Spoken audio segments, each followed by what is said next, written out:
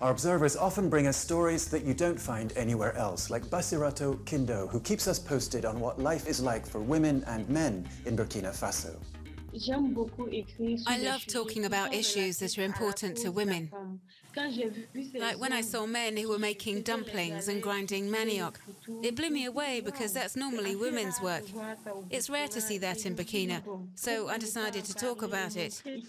There's no need to say, oh, that work is for women, that work is for men. The first piece I did for the observers was about fake buttocks. I was in the market one day and I saw underwear that was padded to make the butt look bigger. I wanted to know why. The storekeepers said many women loved the underwear. I spoke to some women who had bought it. They said they wear it just for special occasions. They said you need to have a curvy body to look good in traditional clothes. Like many of our observers, Bassératou has at times found herself at the heart of history as it is being made, like when the people of Burkina Faso toppled President Blaise Compaoré in a popular uprising 2 years ago. In 2014, everyone was focused on what was happening in Ouagadougou, the capital.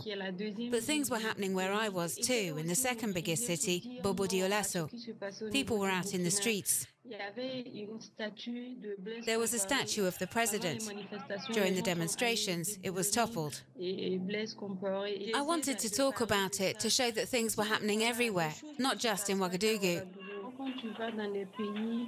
When I go abroad now and tell people my name, they say, "Oh yes, I've seen your articles on the Observers." It makes me really proud.